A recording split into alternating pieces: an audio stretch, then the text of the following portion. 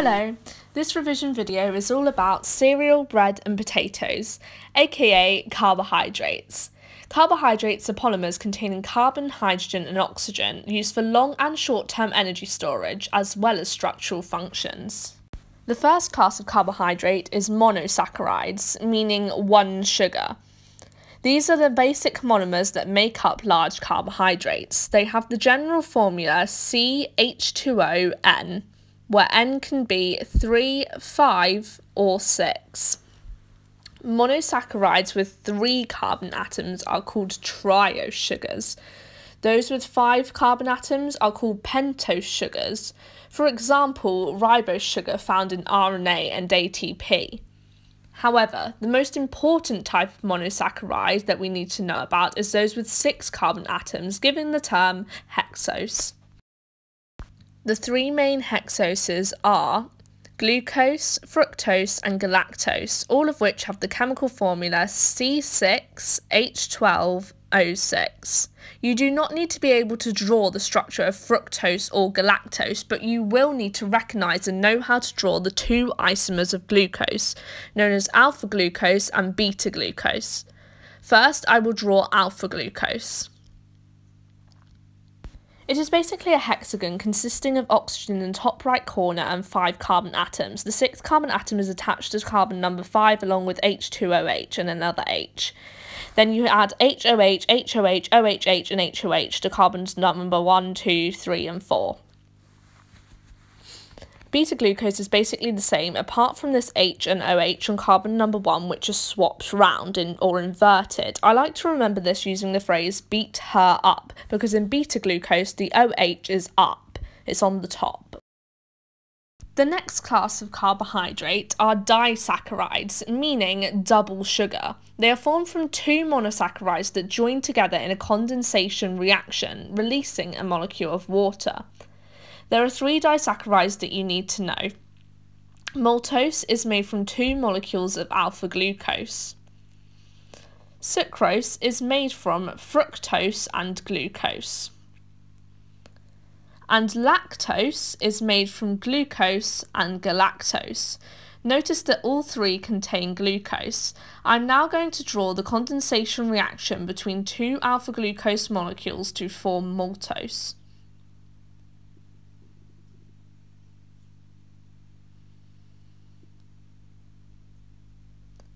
This bond here is called a glycosidic bond. Due to losing that molecule of water, maltose and the 2 other disaccharides have the chemical formula C12H22O11. The Benedict's test can be used to test for reducing sugars, which includes all monosaccharides as well as the disaccharides maltose and lactose, but not sucrose. The term reducing sugar basically means that it is able to reduce the blue copper sulfate in Benedict's solution to red copper oxide.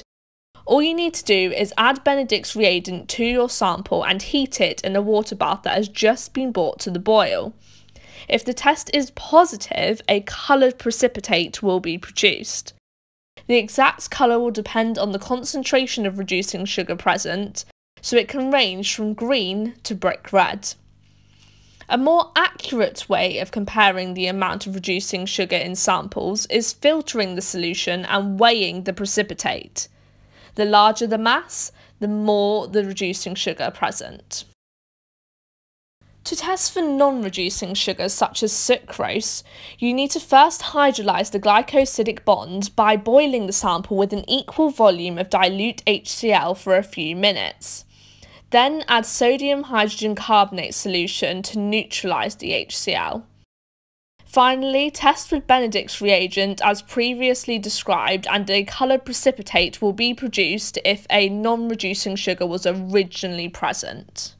Polysaccharides are carbohydrates formed when more than 2 monosaccharides join. Now we will look at some of the most important polysaccharides in biology, starting with starch. Starch is formed from 2 different polysaccharide chains, amylose and amylopectin. Amylose is a long unbranched chain of alpha glucose with a coiled structure almost like a cylinder caused by the angles of the glycosidic bonds.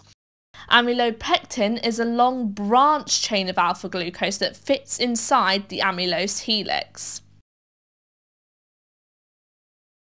The function of starch is to store excess glucose in plants, and it is adapted to this in many ways. Firstly, its compact shape makes it great for storage, as more can be stored in a small space. Secondly, the side branches on amylopectin give it a large surface area, allowing the enzymes that break down the molecule to reach the glycosidic bonds easily, so that glucose can be released quickly. Thirdly, starch is insoluble, therefore it doesn't affect water potential within cells. The iodine test can be used to detect the presence of starch. Add 2 drops of iodine dissolved in potassium iodide solution to a 2 cm cubed test sample, and if starch is present, there will be a colour change from orange to blue-black.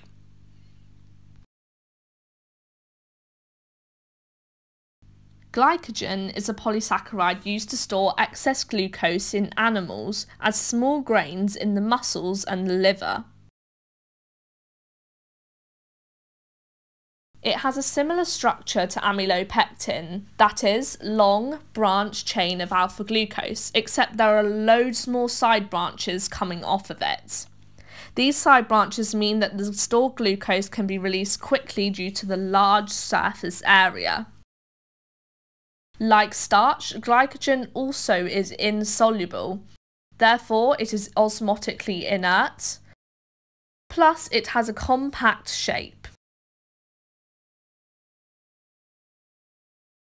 Cellulose is a structural polysaccharide found in plant cell walls.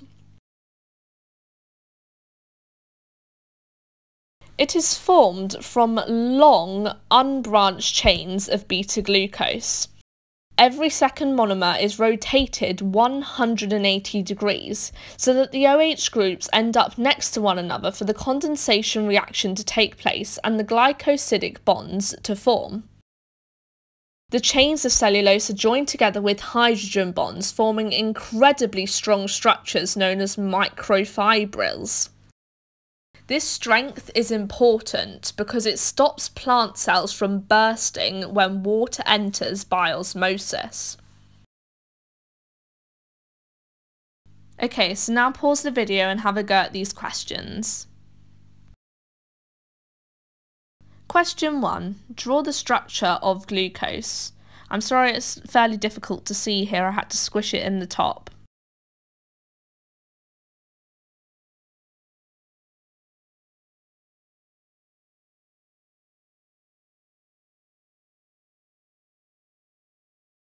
Question 2. What is the chemical formula for hexose sugars? It's C6H12O6. Name the 3 main disaccharides and list which monosaccharides each one is made from. So firstly you have maltose, which is made from 2 molecules of alpha glucose.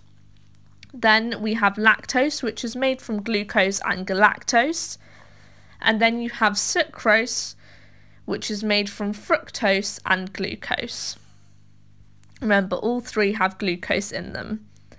Question 4. What does the Benedict's test detect? It detects for the presence of a reducing sugar, for example, monosaccharides.